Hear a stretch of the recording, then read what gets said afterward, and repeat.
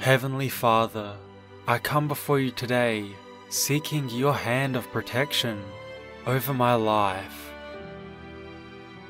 You are a precious wing that shields me. Cover me with your precious blood, Father. Assign your angels to take charge of my life. Deliver me from every evil plan of the enemy concerning my life. Be my guardian angel and my keeper. Watch over my physical and emotional needs. Grant me the strength, Lord, to overcome every obstacle that comes my way. I put my entire trust in you, Lord. Psalm 23 verse 4 tells me that even though I walk through the darkest valley, I will fear no evil. You are with me. Your rod and your staff, they comfort me. Fight all my battles for me, Lord. Deliver me from every stronghold that intends to destroy my life. I pray, Lord, that you will deliver me from any misfortune that will rise against me. I apply the blood of Jesus over my family and household. Save me from anything that will harm me, Lord. Be my light and my salvation. Take away every fear from my heart. Conceal me in your shelter on the day of evil. Be my refuge and my fortress, my only helper in times of trouble. Surround me with your light.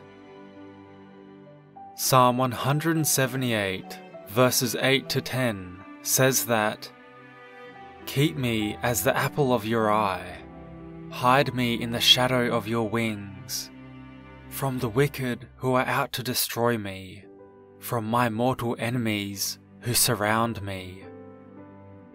They close their callous hearts, and their mouths speak with arrogance. Protect me, O Lord. Deliver me from all sicknesses and diseases. I speak the blood of Jesus over my life, family, business, and household. Order my steps in the right direction, in Jesus' name.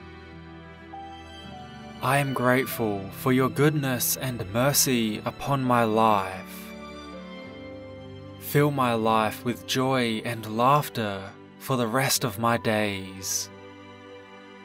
Grant me the clear direction in doing your will, that I may remain protected under your wings. Watch over me in every aspect of my life." Isaiah chapter 54 verse 17 tells me that, "No weapon that is fashioned against you shall succeed, and you shall confuse every tongue that rises against you in judgment. This is the heritage of the servants of the Lord, and their vindication from me, declares the Lord." Father, Lord, please rescue me from every evil deed, and bring me safely into your heavenly kingdom. Glory be to your name forever. Your word says, Lord, that the fear of the Lord leads to life, and whoever has it rests satisfied. He will not be visited by harm.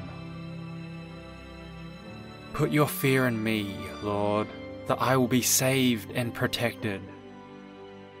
Grant me a measure of faith to be able to hold on tight as I await your protection.